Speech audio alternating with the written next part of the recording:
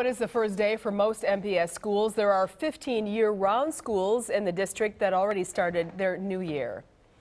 And the first day of school is an exciting time for most students. Remember that? That's the, actually I don't, it was so long ago. That's the company line, right, from adults. Just to make sure, we sent Beverly Taylor out to find out how it went, how great the first day really was. She joins us live in West Dallas. Beverly? Yeah, I'm at the Horace Mann Elementary School. We got here just before the end of the school day, and we got an earful. Can you tell them again, because we were a little bit interrupted? Kids were winding down as the first day of the school year was coming to an end.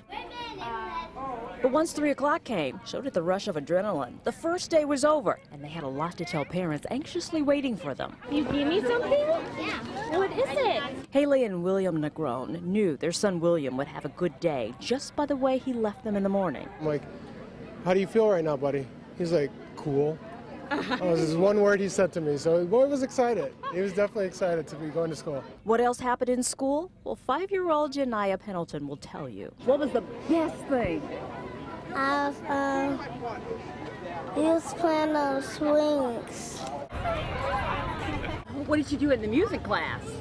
We sat down on chairs and it was a guy, he put some music on the radio. The kids are giving the first day a big fat thumbs up, and so are the teachers. It was an incredible day. It was so much fun. The kids were energized. We had moving action from inside to outside and just a lot of good learning, incredible books going on, and so the kids are excited to be back. Crawshaw teaches 1st, 2nd, and 3rd grades, and she says there were no tears on the first day.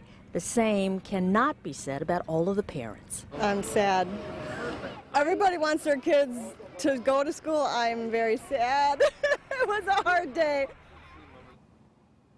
That parent, Judy Hughes, she took a 5-week vacation during the summer to be with her kids, and she's going to miss all those fun activities they did. Plus, she has to go back to work. Reporting live in West Dallas, Beverly Taylor, Fox 6 News. And there is that. All right, Beverly, thanks very much. One of our colleagues, who will remain nameless, calls this Independence Day. His child goes back to class, all in love, of course. Right. It's not hard to figure out. There aren't that many parents in there.